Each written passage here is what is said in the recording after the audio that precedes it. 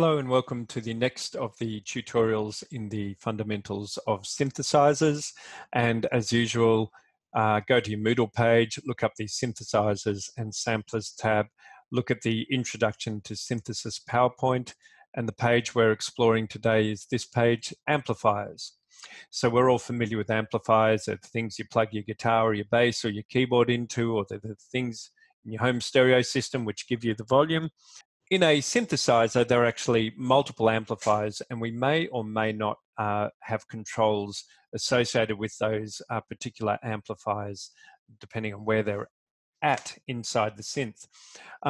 Two types of amplifiers that you find in different types of synthesizers are VCAs, voltage-controlled amplifiers, which relate to analog synths. They're controlling things using electricity, or DCAs, digitally controlled amplifiers, and that is in any type of digital synth or in fact a software synth. Now there are several amps built into the circuitry of a synth, and as I said, they may or may not be visible, and we'll have a look at some of the controls as we go forward from here.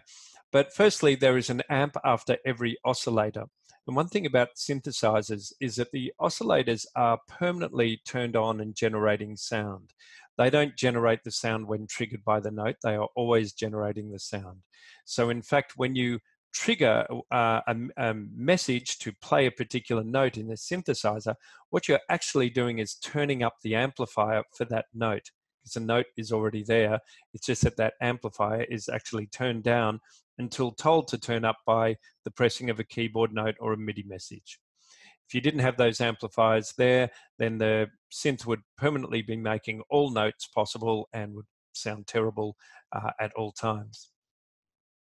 Now, the signal from these amplifiers might be routed through various other synth modules, like the volume envelope filter, which is the ADSR section we have previously explored, an LFO controlled function. We're yet to explore those, which will be next week, or VCFs, voltage controlled filters, and we have looked at that with the filters and resonance tutorial.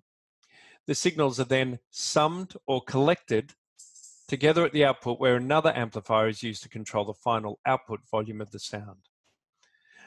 Down at the output stage of a synthesizer, you may well often find an effects section, and you may well see a velocity controller, and that controls how the synth responds to different velocity messages. For instance, playing harder might create a brighter sound than playing softly. Also, the ADSR or volume envelope filter that we've talked about will also be located in the output section of the synth. So we're going to go over to logic now. We're going to have a look at this one, the EFM1, and FM stands for frequency modulated. Here is the output section of the synth, and that's the ADSR section. And so here's the main level amplifier that will control the output volume. Now, I've created a file here, and as we can see, there are different velocities for each of these four notes. So let's have a look at the velocity function here and see how that affects. At 0, there'll be no difference in the sound, no matter how hard I play it.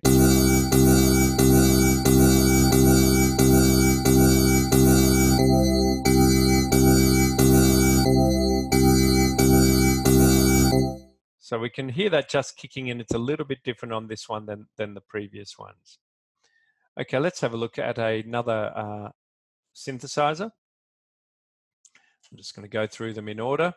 And again, here we have our output section. So there's our output volume. There's also the velocity controller. Let's see how this one goes.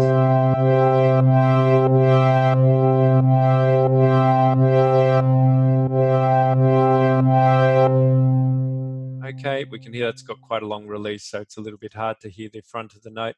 There is an effects section here, which is connected to the outputs. Now let's have a look here. There is only the one oscillator on this particular synth, so there's no volume control connected to that oscillator.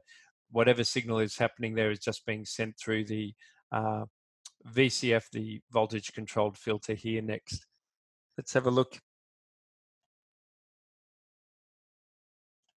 Monophonic synth, again, output section, volume, There is no ADSR on this particular synth. That's what this decay knob is doing here.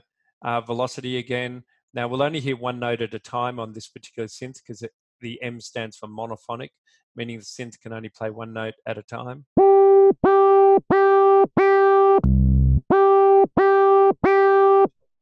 And we can hear that that is triggering a slightly different sound.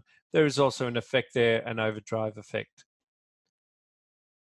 Let's see if we can get a synth with a couple of oscillators. This one, basically, these are all amplifier controllers. How much of this particular waveform do I want in my mix?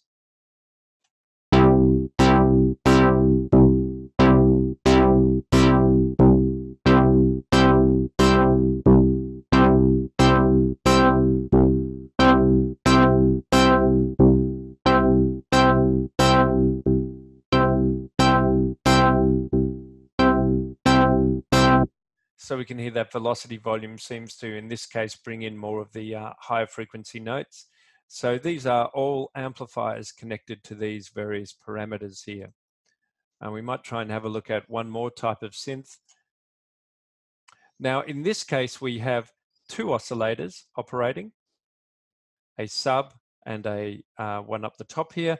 And this is like a mixer to say full volume on this oscillator, or full volume on this oscillator, or any blend of volumes between the two oscillators there.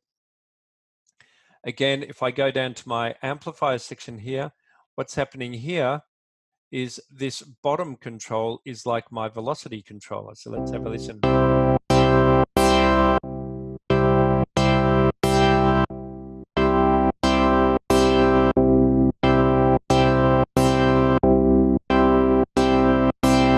So you can hear as I bring up that velocity slider, which is the bottom controller, that is changing the type of sound that we're hearing, which of these different types of effects are entering.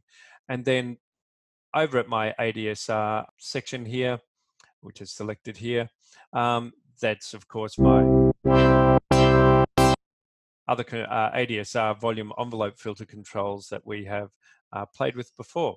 So again, the idea is to get into various synthesizers, have a look at the amplifier sections and understand that there are amplifiers at multiple stages of the synth. Even if you can't see them, they are there, and have a play. Thanks for listening.